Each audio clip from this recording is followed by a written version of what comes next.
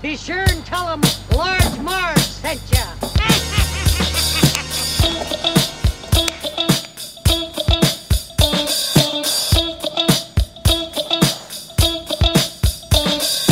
In the 90s, we were just teeny tykes. We rented movies and our bikes. We wanted to be DJs, but we were just teeny gals. So we went off to college and we remained as pals. 20 years later, we're still watching flicks and we're bringing you the favorite bit by bit. Sweetie and Sweetie are here to say it's the Large Marge Santa's podcast.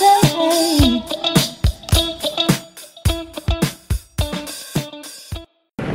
If I should stay, I would only be in your way. So I'll go. You okay? Yeah, but I know I'll think of you every step of the way.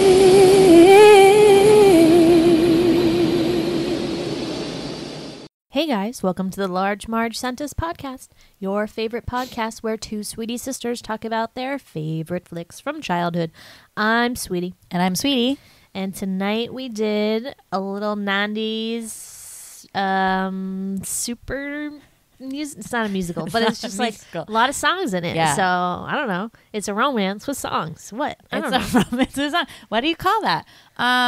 I mean, I'll say what I think this is after we reveal what it is. It's the Bodyguard. For me, and then looking up on the stats on this movie, this was in 1992. This movie was basically like driven by its soundtrack, first of all. So, and did you know this fact? As of 2015, who knows if like after the fact the record got smashed, but still, as of 2015, it was the most successful movie track of all time.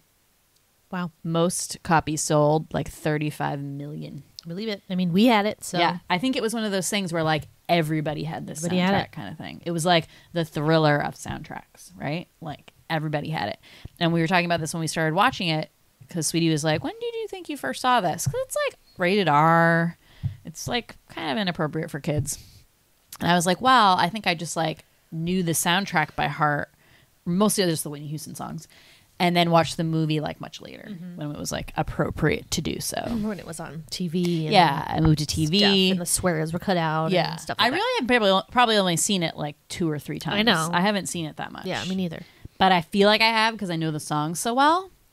But okay, I'm gonna be real here. This movie is not that good. I mean, there's good parts to it, but I felt like the script was horrible. Yeah. Did you think it was really badly written? Not the plot necessarily, but just like the lines. Sometimes. I don't know. It was just very like too slow for me. Like it was just, I was like, get on with the assassination and like the murder kills and like more guns. Yeah. I don't know. And I think the thing that they really brushed aside here, and what I only realized in this one, because I remember once we watched, I was like, wait, something's wrong with the sister, and I like forget what it is. And then you find out she's like basically a total psychopath, and it really should be a story about, wow, like her sister wanted to kill her and put out a hit on her.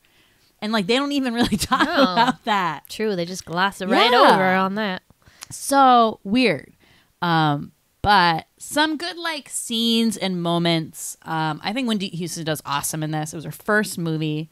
And like basically was her life. I mean, I don't know if she ever got stalked, but like, you know, she was as big of a singer as this woman in the movie is. So I think that's like so interesting when someone is like playing actual something that they can probably relate to. Interesting. Also confusing for a child who's like, wait, this is not a movie about Whitney Houston? What do you mean? I forgot my book in the other room. Oh, okay. Well, talking. go get it.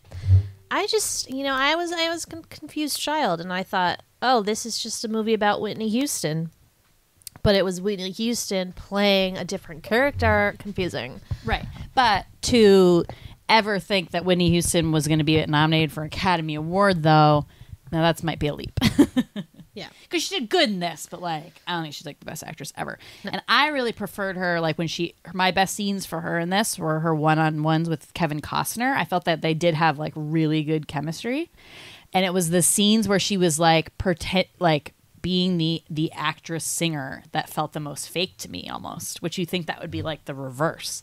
Because that's what she like really knew and could like pull from her own life. I suppose. Yeah. I should post show. But I liked her when she was like sassing Kevin Costner, and like I said, like their romantic chemistry for me was like really good. But yeah, overall it did feel like super slow and long. And like there were some kind of tense moments, which I think they do like a good job of. And then some end up being like nothing, and then there's kind of like a red herring thrown in there, which is like which doesn't even doesn't like kind of really matter. And then super weird ending. Not happy. Weird. I'm kind of happy, but not. It's just Yeah. I just think they could have put some more thought behind it, but like whatever, that's all. Right. So as you said, 1992, this was like our dad's like favorite soundtrack ever. Maybe not his favorite movie. I don't think he like saw it as much. So like we said, like we got the soundtrack from like BMG Music Club, as like dad would get like 10 CDs a month. And that's one of them we got. And then I just like wore the shit out of that thing. I had like a silver Discman. And I remember and like I said, like, so the soundtrack is, let's see, 1, 2, 3, 4, 5 or 6, I think 6 Whitney Houston songs. And those are the fucking best. They're so good. The rest of the songs, it's like Aaron Neville and Kenny G, like Soul Society or something. Yeah, it's the rest of them are like total garbage. And like basically like, and it's funny like once you really know the soundtrack, as like we do, and you see how they use those songs in the movie. Yeah, it's so random. It's like, here's a song she's listening to on her Discman quietly. Right. And but they do feature her main songs in there. But wait, where's I'm Every Woman? I didn't hear that in this movie. Maybe it's in the credits. It's on the soundtrack? Yes. Oh. Yeah, I don't know. Maybe it's in the credits or something? Huh. Interesting. Yeah, because you know how there's like they put songs in the soundtrack that are only in the credits, and you're like, if you left the movie early, you would have like never heard that song. But yeah, fucking love the soundtrack, and then like pretty decent, okay, B- movie, I'd say, right? Sure. Yeah, I agree. Agreed. But like it's pretty fun plot, so I think we should talk about it. Okay. Time for the Sweetie Synopsis. Yeah. Sweeties. And I will always love you. So, like, the trick when you're singing a really loud song is to not sing directly into the microphone. We'll have to put a little note in the what second was that? I don't know. 6, and there's like a giant balloon. I hope Did you see how big the balloon thing Yeah, got? I did see how loud it was. You probably broke your microphone. Anyways. Frank Farmer is a former Secret Service agent who is looking to relax a little, I guess. I'm not sure. He goes to his weird serial killer apartment. Get more money. And is like, yay, more money for what? Like, what does he need money for? He just has an apartment with nothing in it. It looks like a serial killer. Simple lifestyle. It's weird. So anyways, he gets contacted by this fella who's like, I need you to do security for this famous pop star named Rachel Marron. Bullshit name. So bullshit. And he's like, what? I don't do that. And he's like, oh, we'll give you $2,000 a week. And he's like, no, $3,000. And he's like, what? Okay, you better be good. And then he goes there and he realizes that this pop star, Rachel, has no interest in having a bodyguard, nor does she think she really needs one. So he's kind of like, what's going on here? So he like talks to the guy, the manager, and like the publicist, and they're like, yeah, all these like crazy things happen, but we decided not to tell Rachel. What were the crazy things? So like one time, this is exactly how they sound. One time, this guy like sent some sketchy letters, like just taken out of magazines that said like blah blah blah, I'm gonna kill you, bitch, blah blah blah. And we didn't tell her about that because like she didn't need to worry about that. She's busy. And then another time, someone actually broke in the house and kind of ejaculated on her bed, and in her like fake bedroom in that the they fake like bedwall, created for the fake boudoir, boudoir, which they created for like a celebrity bedroom but, photo it wasn't shoot. really her bed, so we were like, we don't need to tell her. Also, it's just gonna stress her out more. And Frank was like, "What? You're pissed. He was pissed. He's like, I quit. This is dumb. So dumb. But then they're like, we'll tell her. So then he like beefs up the security around the house. Like really, like it was a crapshoot over there. There was like a rusty gate with a button that didn't work. Nobody knew anything. Anyone could come in. It was dumb. Yeah. So he fixed it all. So he's working his thing. He's slowly getting closer to Rachel. She's like slowly starting to warm up to him, I guess. Yeah, and he like tries to make her take this whole like threat seriously, and again she like doesn't want to like change her lifestyle, and like she has a Sunday brunch every day she goes to with friends. And he's like, you can't go to the brunch anymore, and she's like, why can't I go to the brunch anymore? So they get all these like little spats, but they're kind of like flirty spats. And then like Rachel's a flirty girl. She's lonely. She wants to go on dates. And one night she's like, well, since like I really need to get basically laid, like, and you're the only person I can hang out with, like, let's go on a date. So then they like go on a date, which seems like completely unprofessional. Well, not unprofessional in the sense that he was like maybe just playing along with it and be like, okay, sure, like let's spend some time together, get to know each other, whatever. But then she just starts like inching her way in, because that was her whole motive. That was her whole end goal, right? Mm-hmm. Was to fucking sleep with him. So then they sleep together, and oh no, he wakes up with some regrets. Bad regrets. He's like, I can't do this. I can't sleep with a woman I'm supposed to. I can't protect you like this. My love can't get in the way of my protection. Can't happen. So he like kind of breaks it off with her, and she's super pissed. She like takes it out on him. What? You can protect me, but you can't fuck me? Ooh, it's a good line. They go to like some party in Miami. She like almost has sex with this other Secret Service guy, and then she's like, no, I don't want to do this, and gets rid of him. But like Frank doesn't even see, so she's like, dang, I made him jealous for no reason. I don't know. So anyways, basically the thing that happens, why did they go to the cabin? Okay, so there's all these other like little threats kind of keep happening. So she gets another letter. Yeah. And then the guy calls her hotel suite, somehow gets like the phone number. Yeah. And then that's a wake-up call to her, like, okay. And she's a son, so like the son is factored into this. Like he needs protection too, so it's not just her. Even though it's after her, but like obviously she wants nothing to happen to her, because then her son would be motherless. So she's like, whatever, Frank, like I'll do whatever you tell me to do. Like I just want like this whole problem to be like go away, or to catch this guy or whatever. So he's like, I know what we can do. Let's go to my remote family homestead in like Colorado and visit my pops. Pops. Yeah, good plan. So they go there, just her, the chauffeur, Henry, her son Fletcher, her sister Nikki, and Rachel, obviously.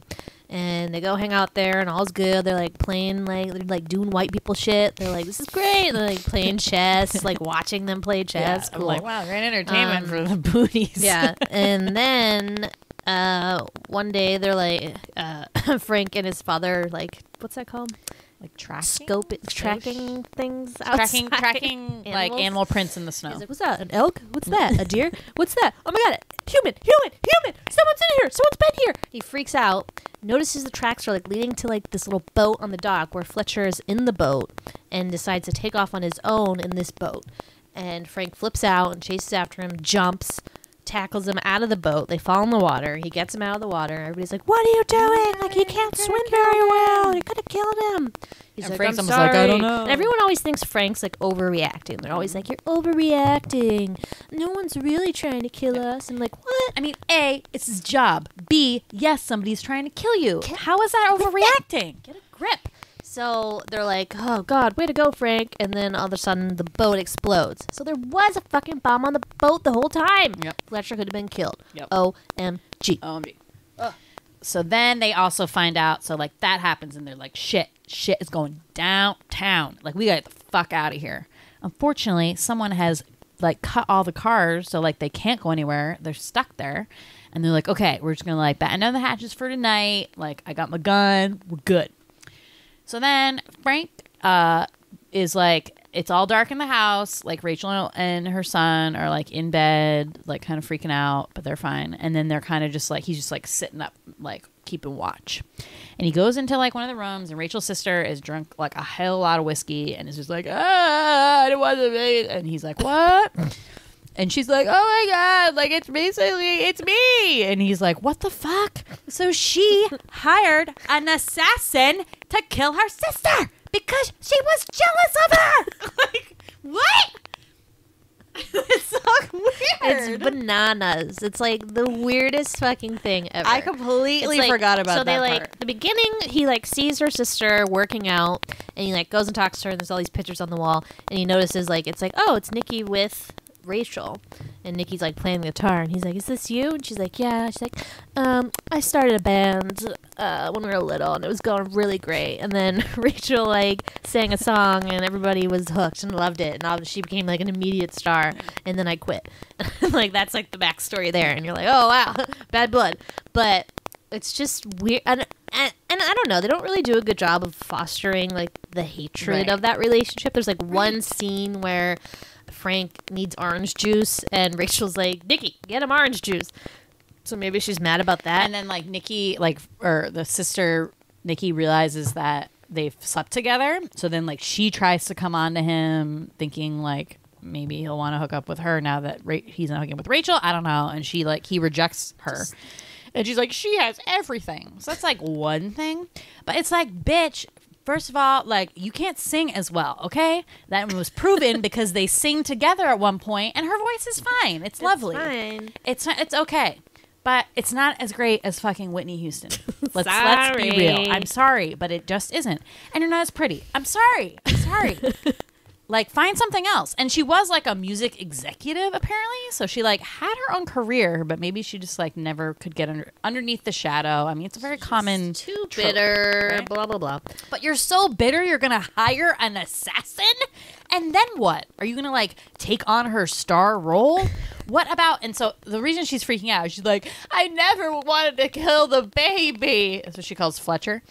And it's like, hello, you're going to leave him without a mom? Like, that's okay? But you would like, you know, obviously you shouldn't want him dead, but like, I don't know. Fucked up. That whole thing is Fucked like up. weird. Such a crazy, like, out of left field Yeah. Because plot like, point. so it ends up being kind of like the sister's the bad guy. Or is she? Because then the bad guy breaks into the house and shoots her because he thinks that that's Rachel. So her little assassination plot really turned against her because she was the one that got shot. Or is it because she was saying his name and like she was gonna lead him? You think he heard? Yeah, I mean he was there the whole time. He was somewhere. Interesting.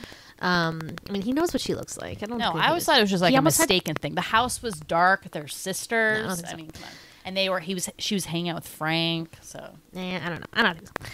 Anyway, so she did, and Rachel's pretty upset, even though it's like, did anyone happen to tell her that her sister they tried don't to kill tell her? Rachel anything. Hello, what is this whole movie about? Like, don't tell the main person anything. Sucks. You never want to be famous. No. Yeah, so they have a funeral for her, and then life goes on, and then the guy's still out there, they realize, and then the next big thing is the Oscars, because Rachel's nominated for Best Actress in Queen of the Night, and they think, like, Frank thinks that it's going to go off there, he's going to do it in public in front of all those people, which is a pretty big deal and thing to, like, pull off. That's impressive. Yeah. So he's there, they're at the Oscars, tensions are high. Rachel goes out to present an award, and she like thinks she sees all these people in the audience who are gonna kill her, and she like messes up all her lines. She runs off the stage. It's a big debacle. It's like people are gonna be talking about that for best Oscar moments. soup awkward. 1992. Remember that time Rachel missed all of her cues were and thought really someone was trying to kill her, bad. so she ran off the stage. But then later someone did try to kill her. Oh man. Anyways, great Oscars. So now it's time for Best Actress. And prior to this, Frank had seen his old secret security buddy with like weird fucking eyes, super creeper. Yeah, droopy lid. Was like was like backstage. He's like, "What are you doing here?" Again, weird, because he also saw him at this weird Miami party. And he's like, "Oh, I'm shadowing whatever, bodyguarding. Is that a word? The governor." And he's Who like, wasn't "Oh." there, and like Yeah. this was like a VIP party, so like Frank should have looked into this like ahead of time, whatever. So he thinks that's suspicious. So then later he like asks the host like, "Where's Secret Service?" Blah blah blah. He's like, "What? I don't know him." So Portman. he's like, "Shit, Where's Portman? shit, it's him." So he like tries to tell everybody. He can't tell Rachel. She goes off on stage. He sees the guy, the Secret Service guy with the eyes, with a camera, with like the thing. What is that? The thing, the red beam thing. Like a targeting thing. Yep. Like a sniper. Yep. thingy. and he freaks out, and Rachel's walking, runs to the stage. She wins. She's like, yay, and like waving. And then Frank just is like, fuck it, and like runs out there in slow motion. Really the best part. 2 shots. And he just like jumps in front of her with like both arms up, basically. With arms wide open. And she's like still pissed at this point because they had like, she was mad and didn't even want him to bodyguard her anymore once he like made her flip out. She blames him for like flipping out before. So she's just so mad at him. And she's basically like, Frank, what are you doing? What are you doing? And then notices like there's blood everywhere. And everyone thinks like she shot, but she's like, it's not me, it's him. Meanwhile, that guy still has a camera and still is trying to shoot Rachel. Like, dude, get the net, get the fuck out of there. He's like the worst. So Frank has like just enough strength to like pick up the gun and pow, pow, shoots the guy twice and he's dead. 2 shots, dead. And he's okay. He really just got shot in the arm. Yeah, like he's totes fine. It's fine. So then it's like a couple of days later, and then his arm's in a little sling, and they're like taking a plane back to wherever they need to go. I don't know where they're going.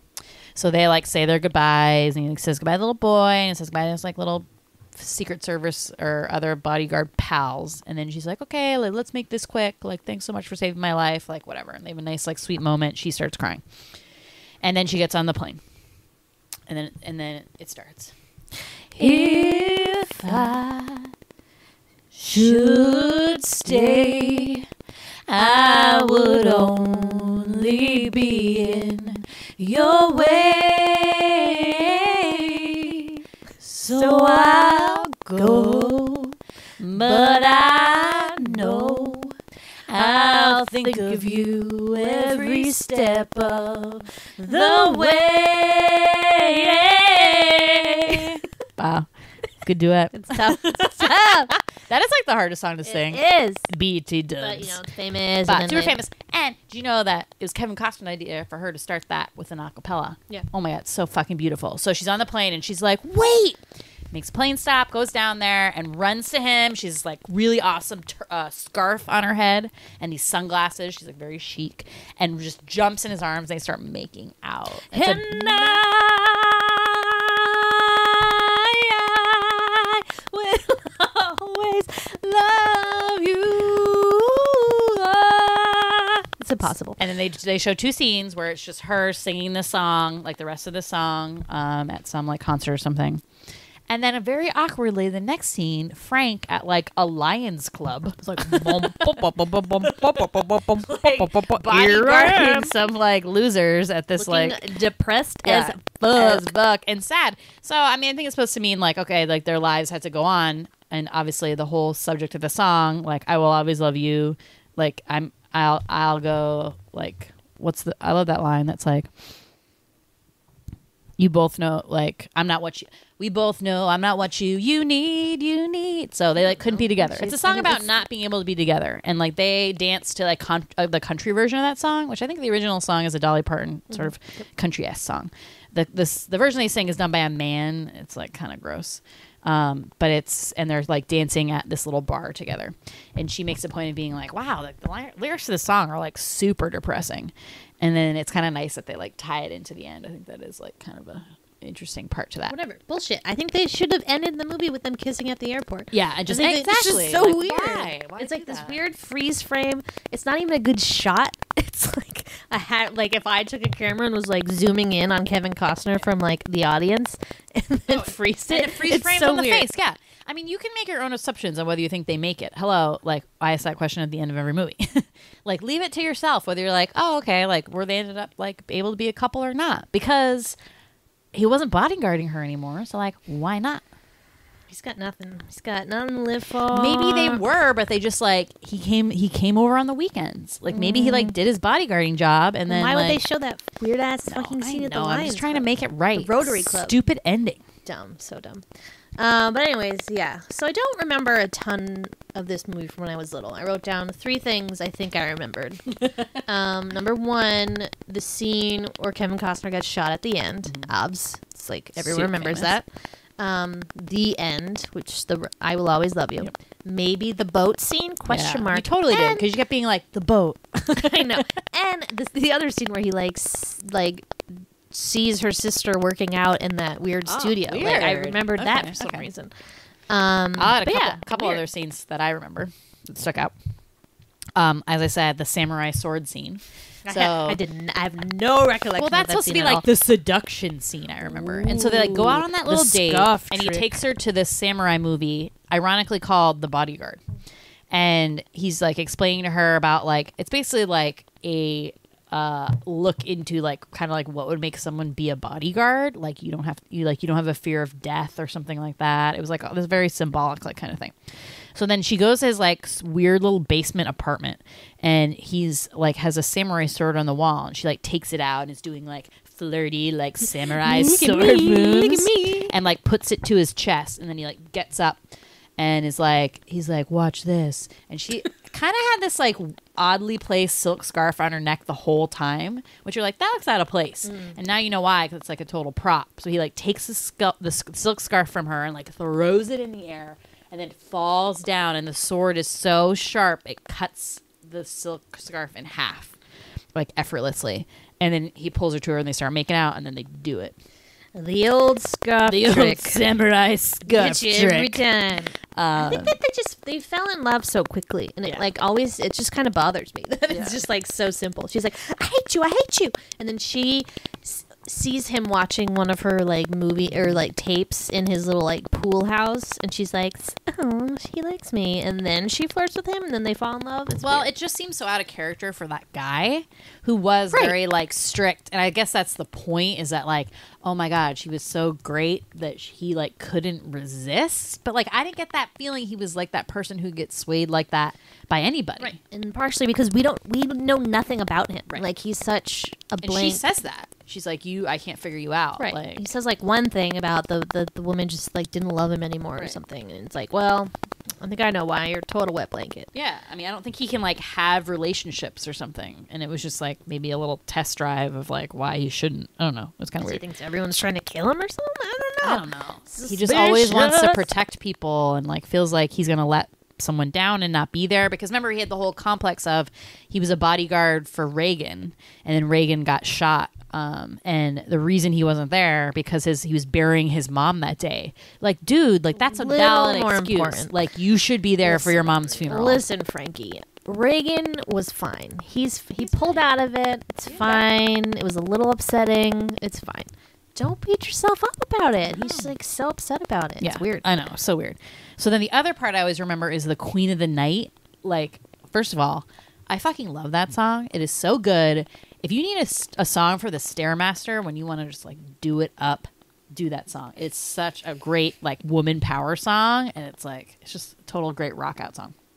Anyway, so like she has this like she comes out of the house and she's like, and he's like, where are you going?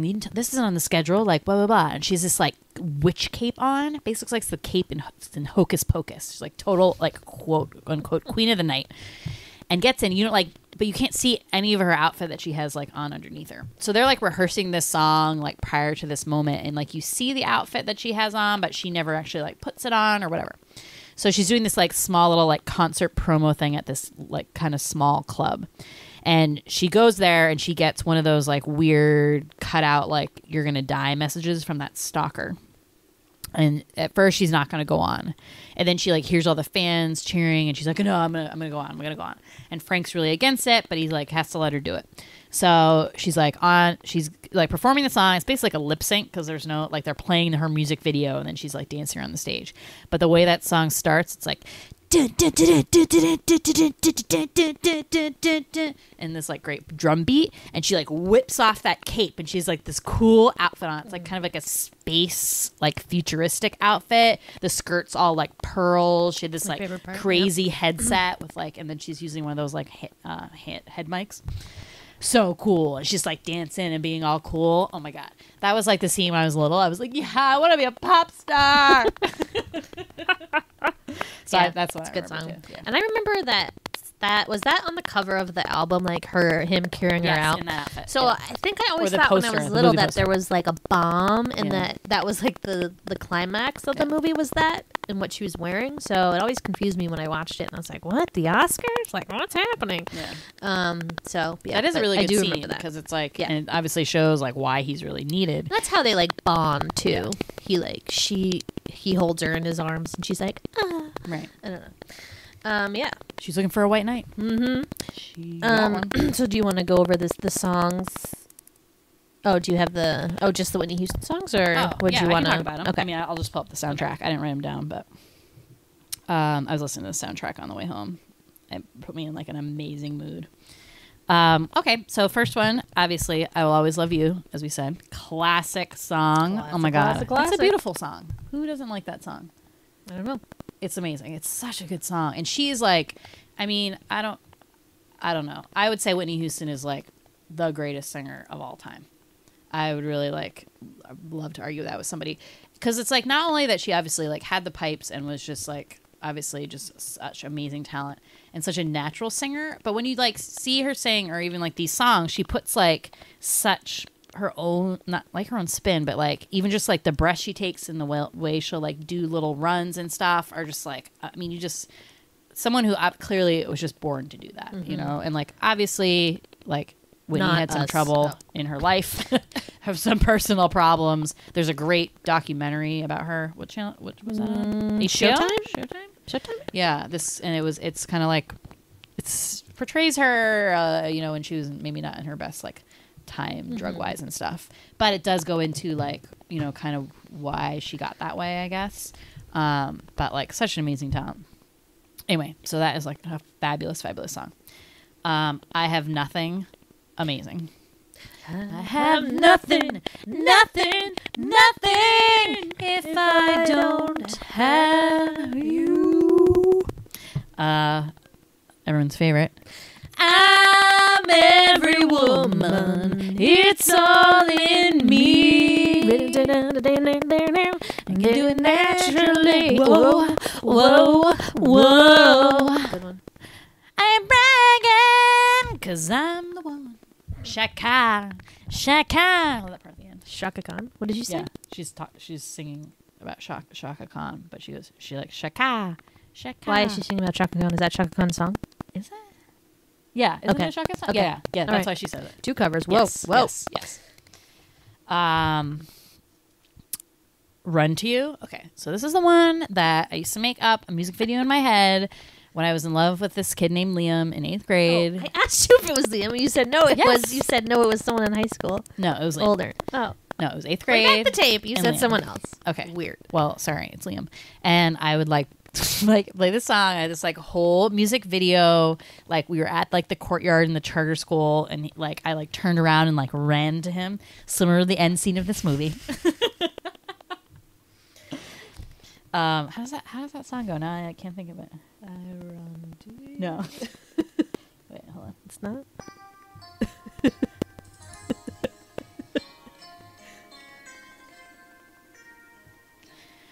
I don't wanna run anymore. It's like I don't want to hurt anymore. That one, right? Right. It's a build up. All right, I got it. Okay. I know that when you look at me, there's so much that you just don't see. But if you would only take the time, I know in my heart you'd find. Oh, a girl is scared sometimes who isn't always wrong. Can't you Taking a see weird the hurt in country me? I feel so all alone. I want to run to you. There we go. But if I come to you, tell me, will you stay? Will you run away?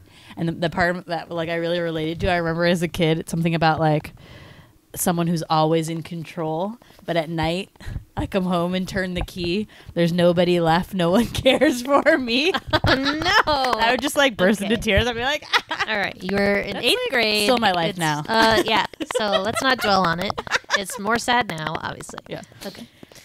Queen of the Night. Let's just play it real quick.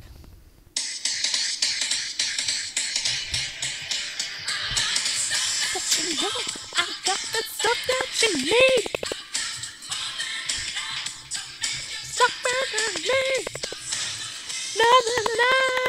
The queen of the night. Oh, so good. I just want to like burst into a room like with that black cape on, like flowing behind me, and just be like, I'm the queen of the night. So good. It's so good. And then the last one, Jesus Loves Me, which they only use in the sense that like her and her sister do that like little duet. Jesus does not love Nikki. I will say that right now. It's like, yes, Jesus loves me, for the Bible tells me so. And then it's like a couple random other songs on here. Aaron Neville and Kenny G. Lisa Stanfield. Soul System. Curtis Stigers. And then the theme from The Bodyguard. All skippers. Yep. Yeah, exactly. So I really only listened to the first 6. Those were Well, all it's like the recent. Titanic soundtrack. Like everybody had that fucking soundtrack and only listens Just to My Heart Will Go On. I liked the like little pipe. Yeah, there was like another version of it. Good times. I listened to My Heart Will Go On. Oh, I was like driving up to Vermont. Like I was going to this wedding my boyfriend was in or something last summer. And I put in, all right, did I have like Sirius? Or no, maybe I plugged in my phone. And I had a Celine Dion like Ultimate Hits.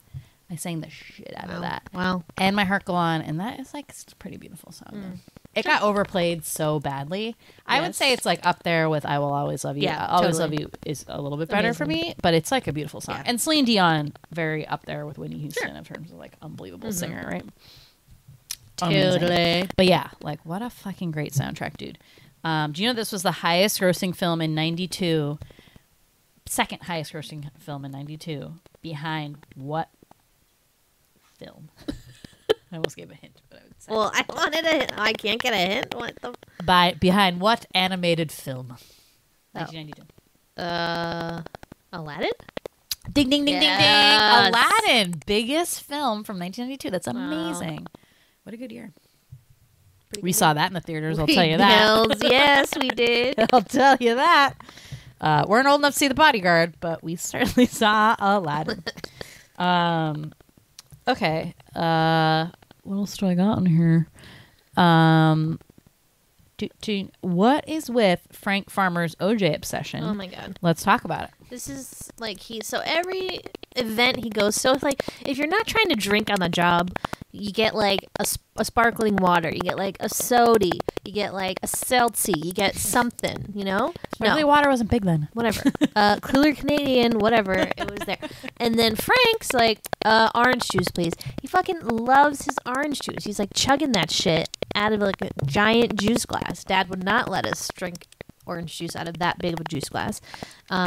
First of all, okay, I don't know if it's like my palate as I get older, but like I just cannot take orange juice anymore. I can do like literally a sip and I'm like, I'm good. I'm good. I'm good. You know what I like? A good apple Me juice. too. A good cranberry juice. God. I went to the store today and I was like, I want some cranberry juice, and I got Sometimes some. you just crave it. But You know, not does it make you orange phlegmy juice. though? I don't like a lot of cranberry juice. Does makes it me phlegmy. make you funny? Oh, Phlegmy. phlegmy. I don't know. I didn't drink that much, but I just need something else in the morning, like when I'm. Oh yeah, I love juice. When I've had juice like in here, sometimes I'm like, this is So great. So I should buy juice all the time. orange juice, but I just drinks think it it's all the too acidic, and he drinks it at night, and it's just like in My Girl 2, where you're like, dude, I'm not trying to drink orange juice at night. It's not a good idea. Well, but also, like, do we have to go into our water discussion again? Like, that water was not a thing then. I know. Like, that's how you're getting hydration. It's bizarre. It's Some bizarre. people still don't drink Club water. I'm soda? like, what's wrong What? with you? I don't- Yeah, she drank a lot of club soda. Well, he could. I don't know. It's just It wasn't his jam.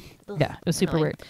Also, there's also a weird scene in the beginning where somebody, I think it's the fat other security guy from Dumb and Dumber, has like a lollipop in his mouth, Ew. and then like someone like takes it out and like holds it for him while he's doing something. Ew. And I just want to make a public service PSA that lollipops are really unprofessional, and you should never have one in your mouth like ever in public. Just try to avoid it. So Sweetie and I went to the fish market last weekend, and the guy who helped us, we were like, hi, can we get a dozen oysters? He had a fucking lollipop in his mouth the whole time. That felt very rude, and I didn't even realize why, and now I know. I thought he, like, hated us. I'm like, what's this guy's problem? I just want some oysters. We were interrupting his lollipop break. Something. I don't know, but it was gross. And I was like, it's getting all spitty up in there. And I don't know, like getting the oyster. Like, it's just gross. It's gross. Sometimes someone will have like lollipops at work, and I'm like, I'm not trying to eat a lollipop at work. Like, nobody eat a lollipop. I don't do it in public, really. I'm not gonna eat a lollipop. I'm not gonna eat a popsicle at work. Don't eat anything that you have to like suck on in your mouth in public. I'm just asking. It's totally unprofessional. Anyway, that's my PSA. You know what else is unprofessional? Sleeping with your client. Okay. Well, I mean, this happens a lot. A lot of celebrities have dated their bodyguards, or is Britney Spears' husband or was her bodyguard? No, but she did date her bodyguard at one point. And Princess Diana. You form a really wasn't close. That something with a bodyguard? Yeah, you form a really close relationship. So it's blah blah blah, whatever. Yeah. That's why you gotta get. But that's why you gotta get ugly ones. Like when he was like, so when he gets injured and he's not on her detail anymore. He like picks an old dude who's probably like ex-Secret Service too. And she's like, why'd you get me a guy with white hair? But it's like, maybe that's best for you. Because it's like, don't mix business and pleasure. I mean, that person is supposed to save your life. And as Frank said, it's super confusing when like obviously you care for this person because it's your job. But if you also care for this person and don't want them to die because you love them, that's like, I don't know. I feel like that just like messes things up. So yeah, it's It's questionable. not a good idea. But I do love that line at the end where, and like when he gets shot and they're like, all the security is really confused. Like, who is this guy? He has a gun. Like, he's covered in blood. What's going on? And she's like, he's my bodyguard. Yeah, she says it. It's good. It's good. So let's go back to the names here. Mm-hmm. So for some reason they picked this bullshit name. I don't know if it was like a bunch of white people like sitting around a table and we're like, here's what this pop star's name is, Rachel Marron, which is like the least pop star name I've ever heard in my entire life. Right. Let alone a woman like Whitney Houston who would play this role as someone who's like such a spitfire and is just like so full of life. Like her name would never be Rachel. She would not be a Rachel. If she was a Rachel, she would change it to something awesome. No, it's like that was her original name and that is exactly a name that you would change to something else because it's boring as fuck and stupid. And it doesn't fit you at all. It's just like a real boring name. Yeah, it's but so I don't weird. know, like, and this was 92, and they're like, okay, like, what's a great name? Rachel. Like, Rachel is, I mean, no offense to anyone named Rachel, but like. Yeah, good one. There's 1,000 billion people named Rachel. What should her sweet little son's name be? Oh, Fletcher. Let's go with, like, basically what is that now a super white, like, yuppie, like, went to private school name for this, like, sweet little black kid who likes boats. Like, no. Yeah, he likes boats. He doesn't wear boat shoes. Cool black chauffeurs. I can't say chauffeur. Chauffeur. Tupac Shakur. That's what it sounds like. Why can't I say Tupac it? Shakur. You say it. Chauffeur. Yeah. Chauffeur. Yeah. His name will be Henry, and then you got, it's just like, I mean, Fred Farmer. What's his name? Frank Farmer. Which is like a kind of a superhero. They always do that like alliteration, like yeah, F, like so. But weird. Again, not a lot of thought, I think. Yeah. Just like the script. It's kind of just like, Well, this might be a good time to quiz you on who the other pop stars that were in the running for this role was. Sweetie so they always wanted to, like, it sounds like they always wanted to make someone who was actually a pop star and then make them just, like, act in this. So they wanted someone with that, like, actual real life experience to bring to the table, it sounds like. So it's time for Sweetie Guest Time. Yeah. Oh, boy. Do you know it? All right. Well, I'll go with the obvious ones. Okay. So, obviously Madonna. Yep. Accomplished singer and actress. Yeah. Who had her own very lucrative, wonderful movie acting career. Yes. Go Madonna. And then think of the time period. The time period. Maybe Janet Jackson. Yes. Okay. How about Mariah Carey? Nope. Too young. Paula Abdul. Nope. Not a good enough singer. Think more 80s. 80s. Tiffany. Nope. Debbie Gibson. Nope. Think of some of the women that were on that like 1983 Grammys video that Dad had like years ago. Pat Benatar? Yes. Okay. Cyndi Lauper. No. I'm out. I tapped out. Okay. Olivia Newton-John. Joan Jett, Ah, yes. Debbie Harry, someone named Terry Nunn. Who is that? Sounds familiar. We should know. Kim Carnes, who I'm forgetting what that song is that she's really famous for. And, ironically, Dolly Parton. Dolly. Interesting. Yeah, just, I mean, would it have been the same character, or did they, like, once they cast Whitney Houston, like, the original, so they tried to do this in, like, the 70s with Diana Ross and some actor, and they, like, never got through with it. So, that's a shame. Oh, Kim Carnes is Betty Davis Eyes. Good song. It's a very good song. That a good song. Yeah, so that would have been crazy. But I think Whitney was perfect for this. And then I thought Whitney, this was her first film, and I thought she actually did more films after this, but she really only did Waiting to Exhale and The Preacher's Wife. Preacher's Wife, I remember those. Yeah, that's a sweet. Never saw them, but I remember them. We saw Preacher's Wife in the movie theater. I didn't. You must have gone with your friends on a birthday party again or something. No, I probably went with Dad. No, I didn't go. I didn't want to see that. And Waiting to Exhale is good, too. It's a good little ensemble cast.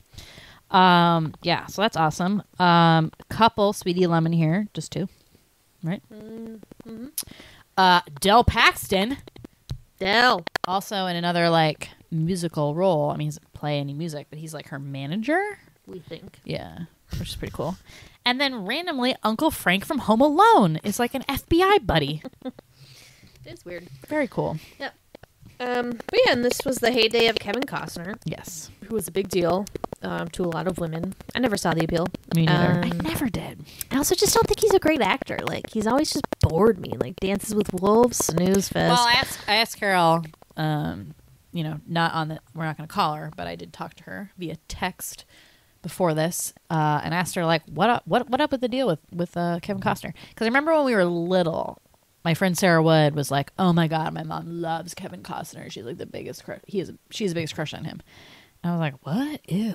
I mean, I was also 12, so I could really get that. But as I've gotten older, like, he just seems like a big dummy, or like a dud. Like, yeah. I don't know. It's like, So I don't know, like, and maybe it was his like, because I haven't seen like much of his older. I've never seen Field of Dreams. Really? Yeah. Like, I've seen a couple in here. Like, I've seen this one, obviously. I've never seen Waterworld. Dud. I've never seen... Is he in... The Postman? No. Is he in that one with the pitcher and Susan Sarandon? No. Bull Durham? Is he in Bull Durham? Maybe. Tin Cup, I've seen that. What's the other one I was going to say? Oh, what's the... JFK. Right. I always remember him that. Good one. I'm like blanking on every... Oh, wait. It's not important. No. Wait. Yeah, no, I don't know. But yeah, it just doesn't do it for me. I mean, he's okay in this, and I think he does like what he needs to do. But it's just, so when Whitney Houston died, I don't know if you saw this, but like he was pretty good friends with her after filming this, and like actually like really lobbied for her to get this part, and just like really thought she was like amazing. I guess like she like gave him singing lessons, and he gave her like acting lessons, and would give her all these pointers and all this stuff. It seems like they had like a really cute relationship.